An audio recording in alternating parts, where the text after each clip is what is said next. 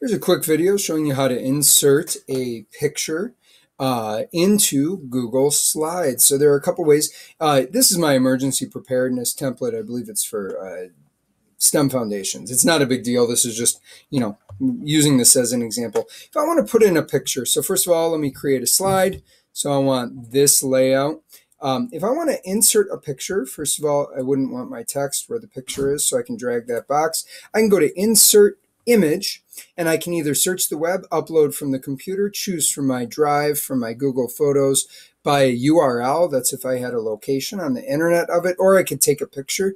In this case, I'm just going to search the web. And I already searched for emergency, and so here's some pictures. So maybe I want this picture. I just excuse me, I just click it and drag it.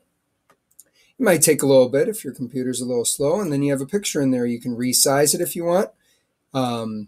I think you can double click on it. It gives you some more information about it. Actually, single clicking gives you that.